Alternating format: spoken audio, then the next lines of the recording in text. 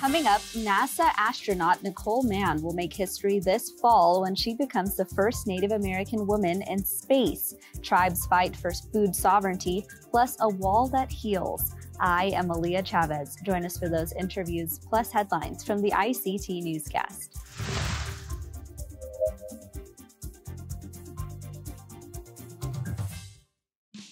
Arizona PBS is proud to support Indian Country Today. For 6 decades, we've provided television programs and now digital content.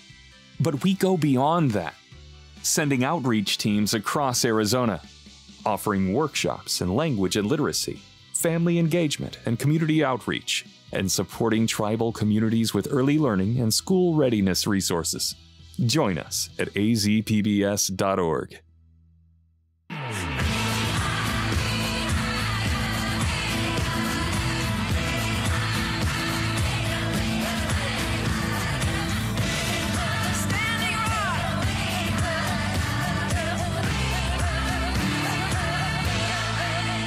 This is the ICT Newscast with Aaliyah Chavez.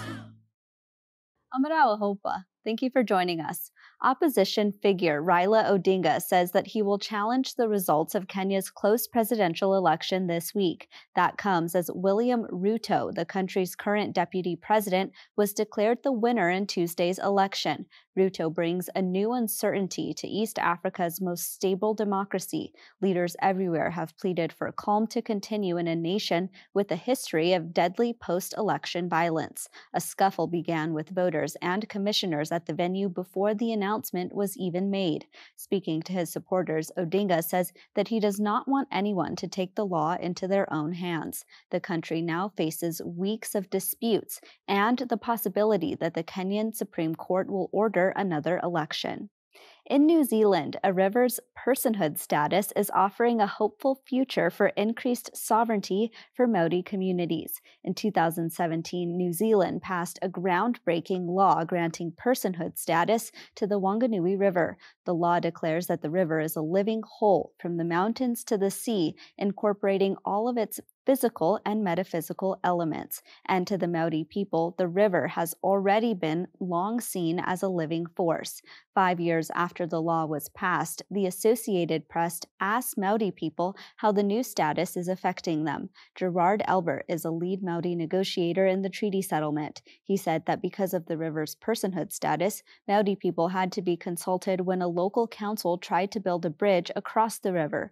He said the Fish Clan, whose area was affected, didn't have a problem with the bridge, but they had a problem with the lead up to it. Now the expectation is that the process will never happen that way again. The Wanganui River deal is among dozens of settlements forged in recent years. The Native Women's Association of Canada is calling for the Canadian government to negotiate a rapid return for Dawn Walker. The Okanese Cree woman is being held in an Oregon jail after fleeing to the United States with her 7-year-old son. APTN's Leanne Sanders reports. The Native Women's Association of Canada is calling on the federal government to negotiate the rapid return of Dawn Walker. The organization argues it's in the best interests of all concerned that she be allowed to quickly address the charges of parental abduction and public mischief that she faces in Saskatoon. Association President Carol McBride says the Walker case illustrates the frightening reality many Indigenous women face. Can you imagine what our sisters go through throughout this country?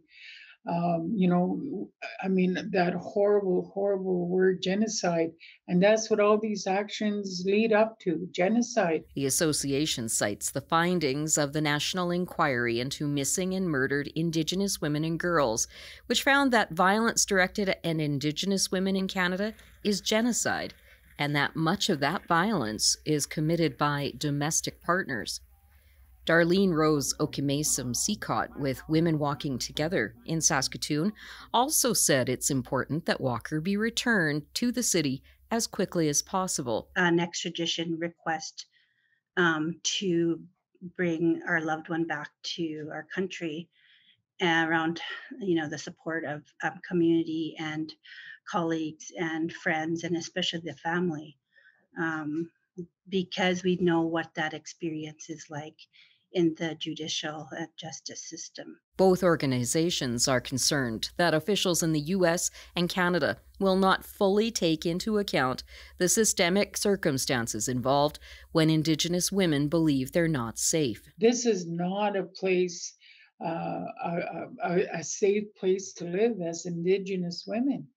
That's the part I'm going on, and that's the part that I'm going to fight for. That the government starts moving on these calls for action. Dawn Walker said she fled Saskatoon because she feared for her and her son's safety. She and her son Vincent had been the subject of a week-long search when she was located in Oregon City. Vincent has been brought back to Canada and is with his father. Walker is scheduled to appear in an Oregon court on September 7th. Leanne Sanders, APTN National News, Saskatoon. And those are the headlines for the ICT Newscast. Coming up, food sovereignty and the pandemic, and a wall that heals. But first, this is an interview you don't want to miss. A Wailaki citizen has her eyes set on the floating laboratory in space, the International Space Station. We'll be right back.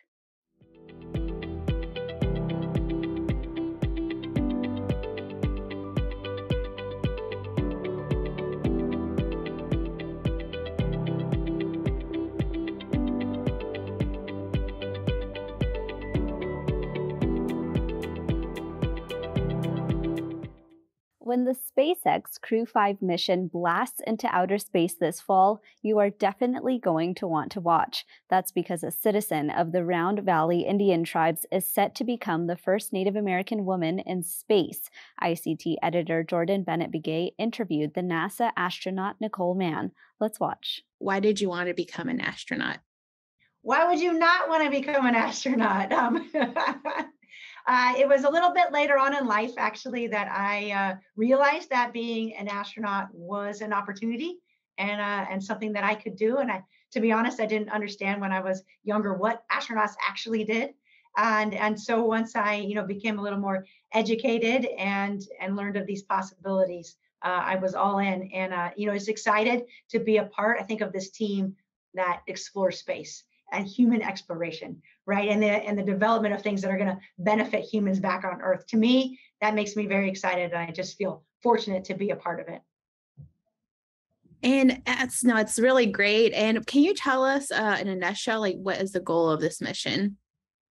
Yeah, so the Crew 5 mission is a SpaceX spacecraft called Dragon. It will launch from Kennedy Space Center in Florida with myself and 3 other crew members. And we will launch to the International Space Station, which is a floating laboratory that lives 250 miles above our planet Earth. And we will live on board for 6 months to execute our mission, which will involve around 250 scientific experiments, hopefully a couple of spacewalks to make some upgrades to the space station, hopefully some cool photos and outreach events to share our mission with folks back on Earth. And Dragon will stay attached the entire time. And then when we complete our mission after 6 months, we'll go on board, come back to planet Earth and splash down off the coast of Florida. What are you looking forward to when you get up to the space station? Is there one thing you're really excited for? There's a lot I'm excited for. Of course, I hope to do a spacewalk because we do a lot of training for that, of course. But there's some really cool science on board. One of the ones that I'm looking most forward to is called Biofabrication Facility. And it is literally 3D printing human cells, which to me sounds so futuristic, right? And the concept is that, printing and growing these cells on Earth is difficult because of the force of gravity. And so in space, you're able to do this with a much more intact structure of the cell. The end goal is printing human organs.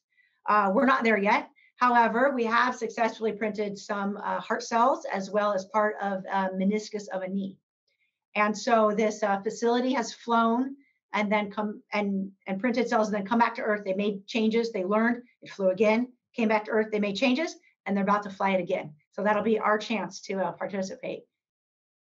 Wow, I'm so mind blown right now, and I would be just Isn't that amazing? Right. it's incredible.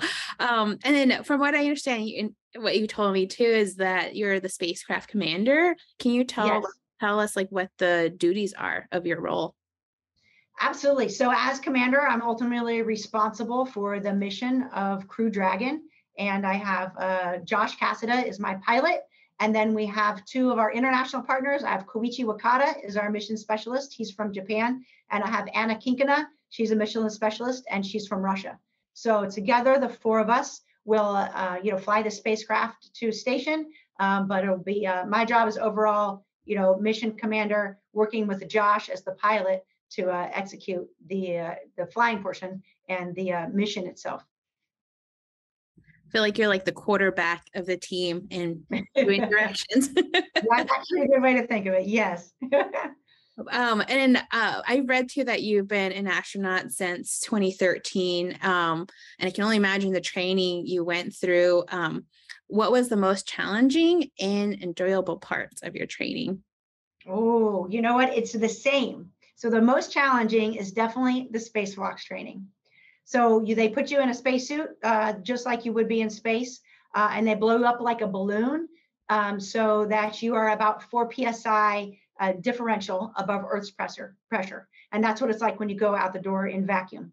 Then they put you in this huge pool to simulate microgravity and use a team of divers and weights and foam. Now, inside the pool is a life-size mock-up of the International Space Station, or most components of it. And so you crawl around this kind of like scuba diving, kind of like a jungle gym, to make modifications, do maintenance on the space station. But each time you move, you're working against the pressure of that suit, of that 4.3 psid. So it's like a marathon. The training run is 6 hours long. You're physically exhausted. You're mentally exhausted. You're done at the end of one of these runs. But everybody says it is the most realistic training for doing a spacewalk in space and being under the water and climbing along the space station and doing these tasks. It is incredible. It is some of the coolest training I think that we do. And hopefully I'll have an opportunity to do that in space for real. You will likely be the first Native woman in space.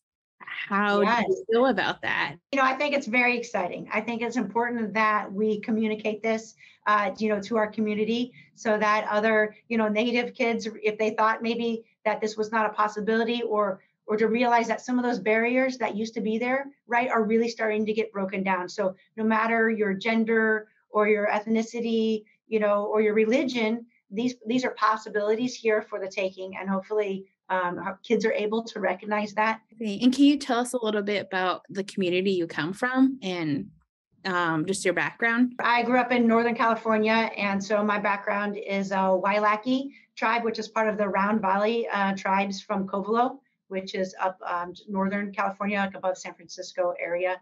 And so a lot of my extended family still lives in that area. And they have to be so excited for you. I can only imagine them sitting all around the TV or even down there watching you take off.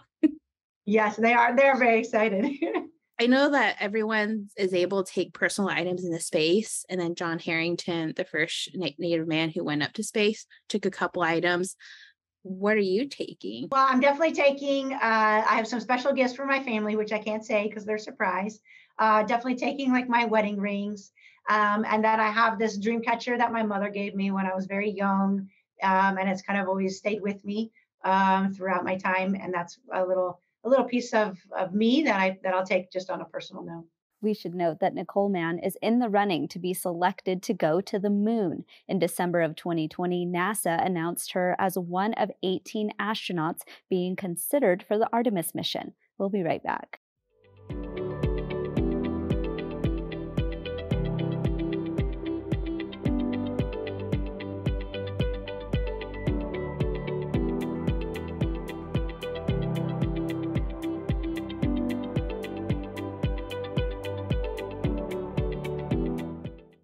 Since the Vietnam Memorial was created in Washington, D.C. Millions of Americans have visited and paid their respects to the family and friends who served in that war, but many Native families have not had the chance to go visit. But now the wall can come to them. The Wall That Heals is a 3/4 scale replica of the Vietnam Memorial Wall. Next week, that exhibit will be on display in northern Arizona. Let's take a look. The Vietnam Veterans Memorial Fund many years ago created a replica of the wall that travels to communities around the country that we call the Wall That Heals. This mobile replica really is about taking the names home to communities large and small to allow people to have that same kind of healing experience, to come and show their respect, to remember those 58,000 whose names are on the wall, as well as the 2.7 million Vietnam veterans who served who returned home. It's a chance to look back and pay their respects to those who answered the call of service to their country, especially those who made the ultimate sacrifice. To be able to take this around to communities that may not even know anything about the wall or the war, especially for the young kids to come out and see these things and get educated on it. People need to know what these 58,000 plus gave their lives for, whether they want to hear about it or not. They need to know. Joining us today to talk about the replica of the Vietnam Wall is Jerry DeCola. She's a former chairman of the Tonto Apache tribe, which is located in Payson, Arizona, where the replica will be set up in a city park soon. Welcome. Good morning. Thank you for having me. So as we mentioned, this wall is going to be in your neck of the woods very soon. What do you think that it'll mean to tribal citizens and to the city of Payson? Well, first of all, we're honored, the tribe and the town of Payson and the businesses are honored to have the Wall That Heals to come to Payson. We are very respectful of those that had served in the war and gave their ultimate sacrifice, both men and women. The replica will be able to be open to all people, natives and non-natives. And for those that are not able to travel to Washington, D.C., they can come to Payson, which is centrally located in Arizona, and they can come and pay tribute and honor to the names that are on the wall, which I'm sure include a lot of natives from all over. That's a great segue into my next question, which of course is maybe if you could talk about how much in your tribal nation, citizens had served in the Vietnam War and how you remember their legacy today. We are a very small tribe. We're the smallest tribe in the state of Arizona. Our population is 175.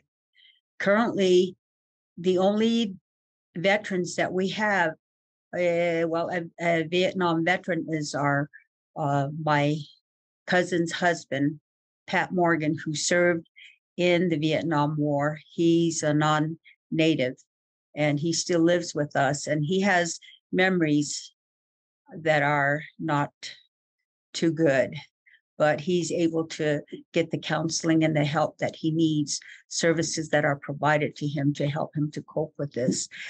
And it's our honor that that he's here, and we celebrate him along with the others during Veterans Day. And we have extended family that have fought, that were in the war, but they didn't fight in the Vietnam War. When this wall comes to Payson, aside from actually being able to see it, what other kinds of things can people expect to see when they visit? Well, they have what they call an education center, which would be where they could go in and view the pictures and stories of Vietnam, what all they went through, and they will have names and pictures as well. And as we opened this interview, we said that this is especially important for Indigenous families who maybe don't have the means to go to Washington, D.C. to visit this wall. For those people, what do you ultimately hope that they're taking away from it? Well, I hope that they're able to come and view the wall and again realize that Native people had paid a role in giving their ultimate sacrifice, and I'm sure that they have names of the beloved ones there, and The wall that heals will help them to, I believe, to come to terms with what all took place, and they could do the rubbing of the names on the wall as well. Absolutely. Well, I appreciate learning so much about this. Thank you for being here. Thank you for having me. I appreciate that.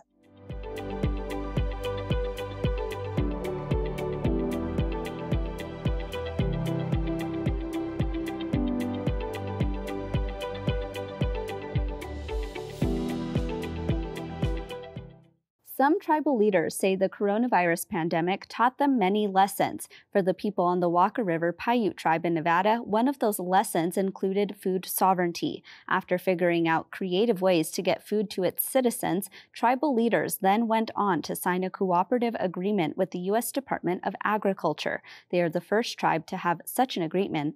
And joining us today to talk about the program is Amber Torres. She's the Walker River Paiute Tribal Chairman. Welcome, Chairman Torres. Good morning. Thank you. So I want to go back to a point in the pandemic in which we were all a little scared to go out to the grocery store and buy food. What solutions did the tribe come up with to help those citizens? Yes, definitely. Thank you for the wonderful question. Immediately when we had heard about the pandemic hitting, we shut down our reservation borders to make sure that our people were healthy and safe.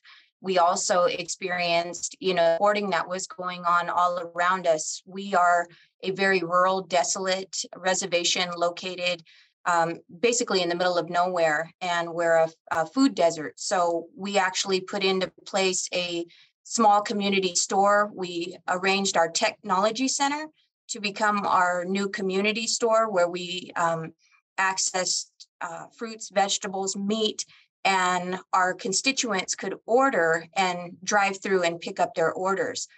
From there, it then flourished into a relationship and a partnership with the Food Bank of Northern Nevada. We opened a food pantry. And from there, we've been able to acquire the funding for a food and nutrition wellness facility that we're working on. And we actually put some CARES funding aside to start our own food sovereignty project, and hoping to eventually 638 the FDIPR or Food Distribution on Indian Reservations program to make sure that our people don't go hungry. We know that so often in Indian country, tribal nations are located in food deserts. I mean, you just mentioned the same. Do you think that the coronavirus pandemic almost spurred you to get into action on something it sounds like you maybe wanted to do for a while? Yeah, definitely. We've wanted to have this vision in mind of making sure that our people don't have to leave the reservation and don't go without.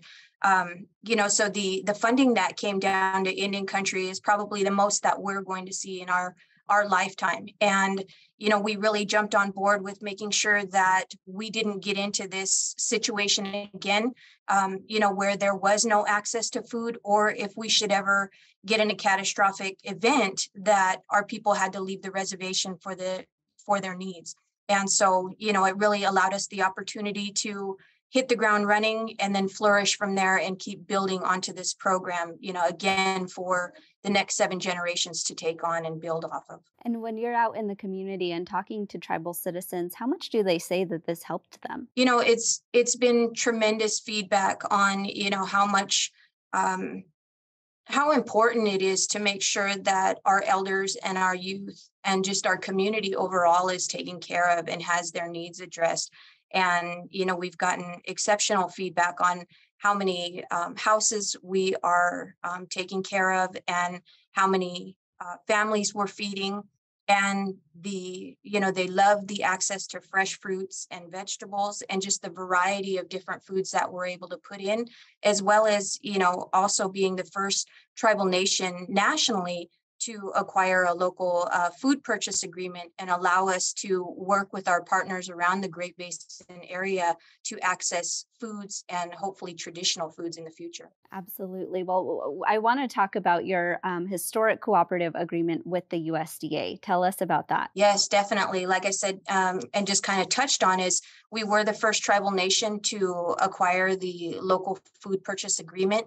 I have exceptional staff here at Walker River that just saw the need and have the drive to make things happen.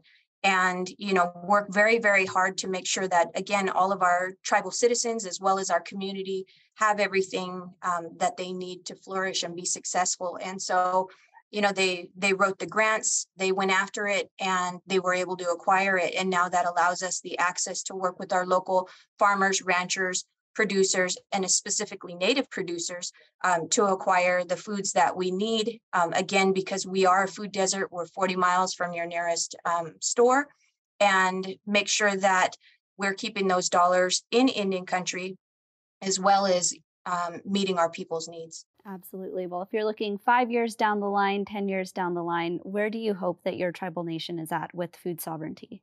Just making sure that we are still continuing to put the needs and the dollars into this program. Pretty soon we're going to have this big, beautiful facility, and, hopefully just building more programs, more wellness, more mental health, and more access for our people to fresh fruits, vegetables, hopefully our traditional foods, and things that our people need to, again, just ultimately be successful. And, again, I also want to be looked at as a best practice on how you can make it happen. We've had staff that wear 10 different hats, but, got all these things in place for our people and show our people that they are our most precious commodity and that we are here to serve and protect them as well. Chairman Amber Torres, thank you so much. Thank you for the opportunity. Pijat you. And that's a slice of our Indigenous world. For all the latest, visit ictnews.org. From all of us in the newsroom, stay safe, my relatives. Sometimes you got to take a stand just because you know you can. Oh, you got to run, you got to run.